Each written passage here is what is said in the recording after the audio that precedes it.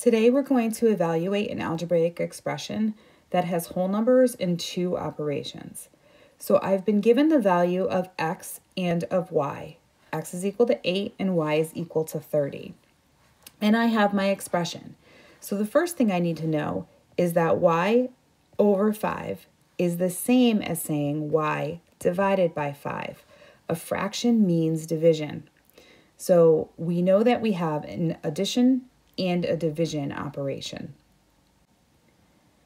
So now that we know what our operations are, we're going to substitute in the numbers for the variables or the letters that are in the expression.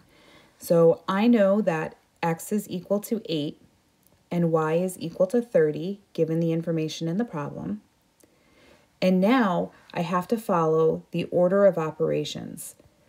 The order of operations tells us that we have to multiply and divide from left to right, whichever one comes first, before we add or subtract.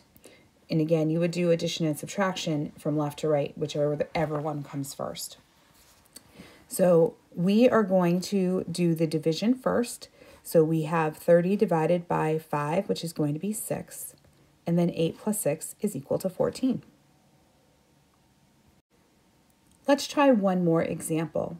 This expression is a minus 3c. So again, I need to know that 3c is the same as 3 times c. Whenever you have a number next to a variable, it means multiplication. The number is called a coefficient. Whenever you have two variables next to each other, it also means multiplication. So if I have ac, that's the same as saying a times c. It's the same as if I had a number next to parentheses, or if I had a variable next to parentheses, that also is going to represent multiplication. So 3 parentheses a is going to be equal to 3 times a. So now let's substitute in the numbers that they gave us for those variables. So a is going to be equal to 20 minus 3 times 4. I'm going to use parentheses to represent the multiplication. And the order of operations tells us that we multiply before we subtract. So 3 times 4 is 12. And I'm going to have 20 minus 12, which is equal to 8.